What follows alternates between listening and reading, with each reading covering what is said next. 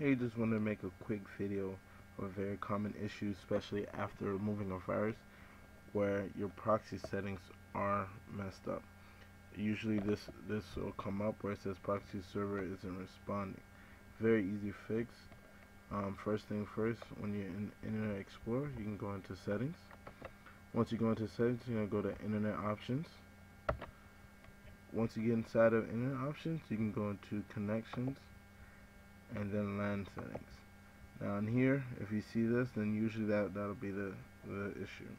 What you want to do is you go ahead and remove the numbers and then uncheck this and check automatically detect settings, and then you go ahead and click continue or OK, and your internet should be working if that's the only issue.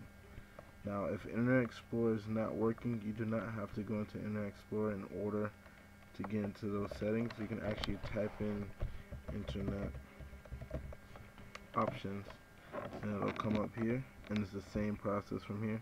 You're gonna go to Connections, LAN, and then you're gonna uncheck that box and check this box, and then you should be able to go on any website. Now hopefully this video helps you out. Alrighty, have a nice day.